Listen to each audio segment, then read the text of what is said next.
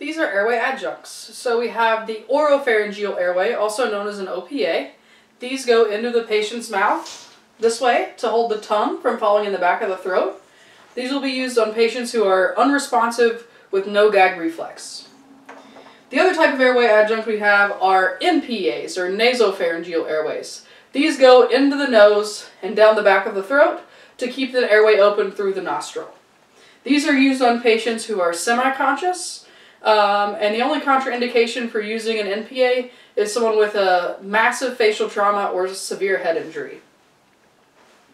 So to insert an OPA, that's going to be one of your stations that you will do. So I'm just going to walk you through the National Registry station the way it should be done. So like any other station, it's going to start with PPE. Then the examiner is going to ask you to insert an OPA.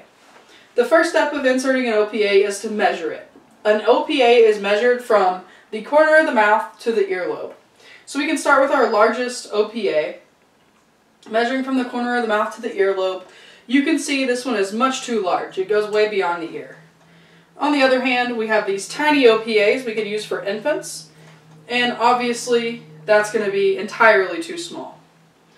So the two OPAs that are closest to fitting this mannequin would be this one, which goes just a little bit past the ear, and this one seems to fit just right. So you measure it from the corner of the mouth to the earlobe, and this one's about right. When we get ready to insert this, we have a couple choices. The biggest concern is to not push the tongue posteriorly back into the throat, because the goal is for this to hold the tongue forward. So if we push the tongue back with the OPA, that's defeating the purpose. One thing you can do is use a tongue depressor to hold the tongue forward while you insert the OPA. My preferred method is to put the OPA in sideways at a 90-degree angle and rotate it as we go in. So to open the airway, we're going to use what's called the cross-finger technique. I'm using my fingers kind of like a pair of scissors, with my finger on the top teeth and my thumb on the bottom teeth, to hold the mouth open this way. Using my left hand, I'll put my finger on the top teeth, thumb on the bottom teeth, in the same way, just hold the mouth open. This way if the patient bites down, my hand will be moved out of the way. So I'm going to use this cross-finger technique, going in sideways with the OPA. And as I insert it, I'm going to rotate it 90 degrees so that when it gets into the mouth, it's placed straight in. So I know it was hard to see from inside the mannequin, but the way the OPA went in was like so. So as you're going in, you're starting sideways. As you go in, you rotate it 90 degrees so that it's facing the correct position. You're kind of twisting it like a corkscrew as you go in. Okay, at this point the examiner is going to notify you that your patient is gagging and to remove the OPA. When you pull the OPA out, you're going to pull it quickly straight out of the mouth. There's no concern about the tongue now, so we can pull it straight out of the mouth. If the patient was vomiting, we would also log roll the patient to let the vomit clear from the mouth while they're actively vomiting, and use a finger sweep to wipe out any vomit that remains. Now we're ready to suction the airway. So you want to take your suction unit and first test it by suctioning on your hand. If you're wearing gloves, you'll see it pick up a little piece of your glove.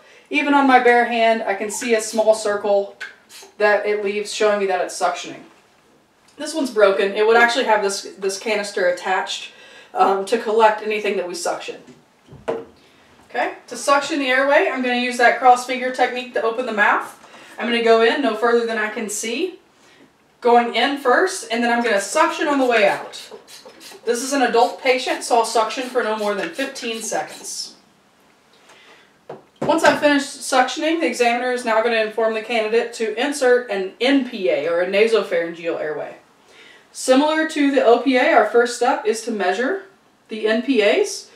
Now this is going to be measured a little differently because it's going in the nose. So instead of measuring from the corner of the mouth to the ear, a nasopharyngeal airway is measured from the nose to the earlobe.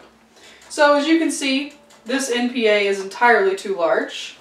And in fact, most of these are. The smallest one that I have is actually the closest fit for the mannequin, and this is the smallest one I have. It may be just a smidge too long, but it's the smallest one I have. Before you would insert that, you would either apply lubrication or verbalize that you're applying lubrication. It goes into the nostril upside down, and as you insert it, you rotate it in so that it stays in the nostril like so. And that would be the end of that station. Okay?